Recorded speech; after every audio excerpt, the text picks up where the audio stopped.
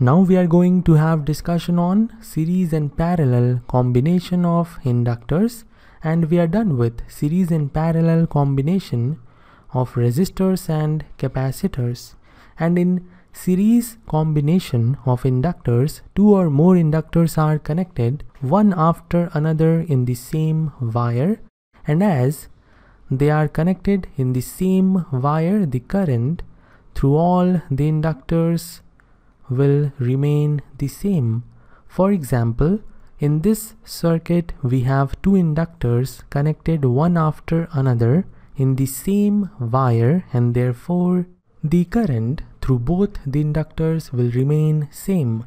And let's say the current in this circuit is equal to I, and we know the voltage across an inductor is equal to the inductance of the inductor multiplied to the time rate of change of current through the inductor, that is di by dt.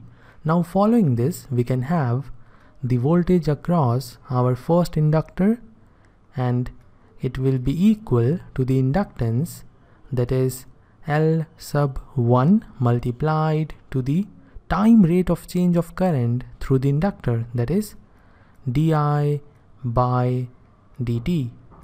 Now for the second inductor, the voltage across it will be equal to L2 multiplied to di by dt. Now we will apply KVL in this loop to calculate the equivalent inductance, and after applying the KVL we have plus V minus L1 di by dt minus L2 di by dt equal to 0. So we have plus V minus L1 di by dt minus L2 di by dt equal to 0, or we can say the voltage V is equal to L1 di by dt plus L2 di by dt, and we want to calculate the equivalent inductance, and for that we should have one equivalent inductor in place of these two inductors. And let's say the equivalent inductance is L sub EQ, and when we have the equivalent inductor in place of these two inductors, we will have the circuit like this: one inductor having the inductance LEQ with voltage across it equal to V, and the current through the inductor is equal to I. Now we can say that the voltage V is equal to LEQ di by dt.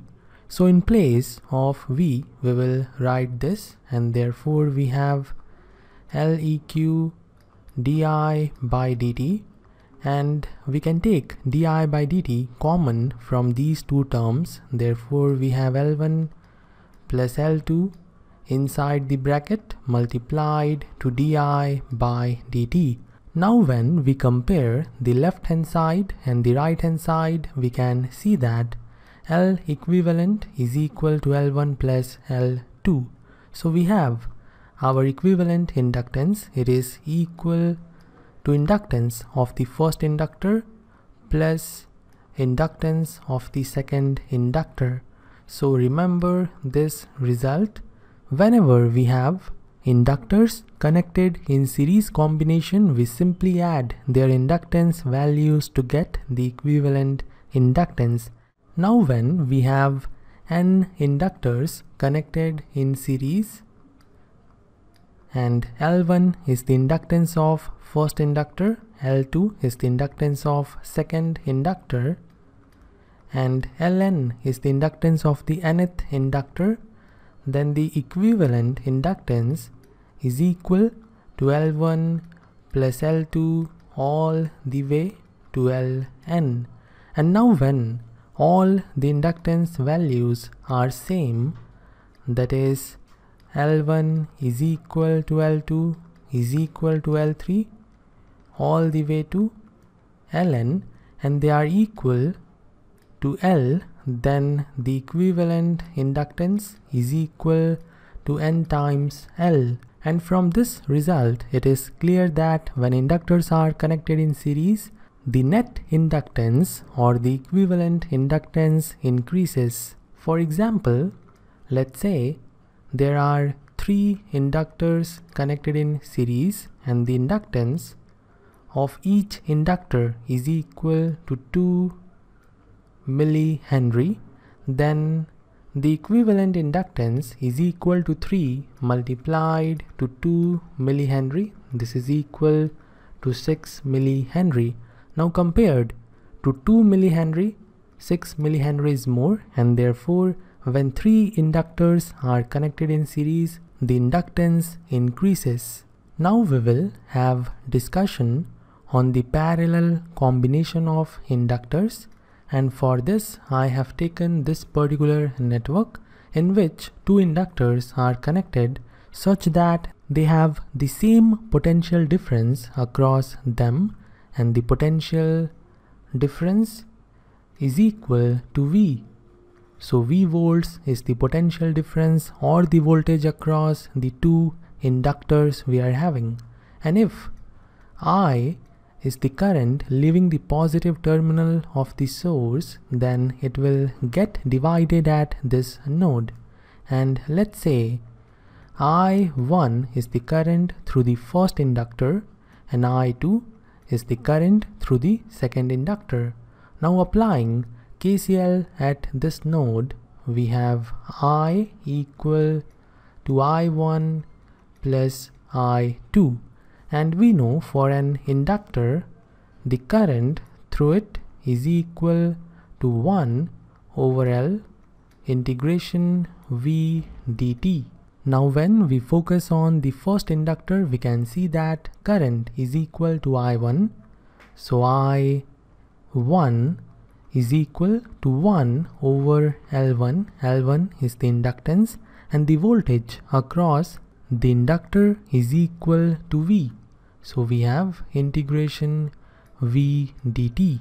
Similarly, for the second inductor, current I2 will be equal to 1 over L2 integration V dt. And when we have the equivalent inductor, then current I will be equal to 1 over L equivalent integration V dt. Now we will put I1, I2 and I in this equation, and we will have 1 over L equivalent integration V dt equal to 1 over L1 integration V dt plus 1 over L2 integration V dt. So from here it is clear that 1 over L equivalent is equal to 1 over L1 plus 1 over L2. So remember this result, and from this we can have L equivalent.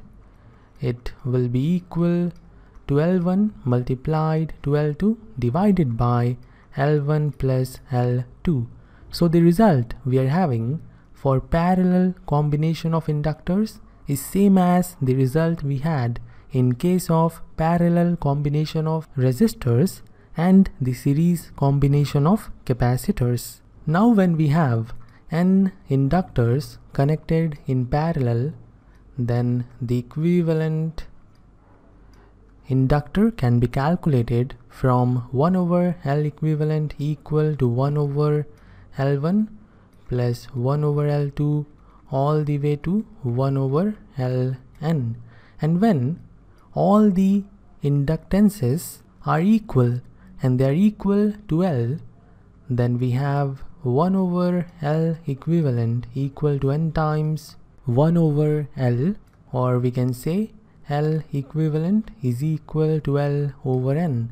So from this result, it is clear that when inductors are connected in parallel, the overall inductance or the net inductance or the equivalent inductance reduces. For example, let's say 3 inductors are connected in parallel and the value of inductance of each inductor is equal to 2 millihenry, then the equivalent inductance is equal to 2 millihenry divided by 3.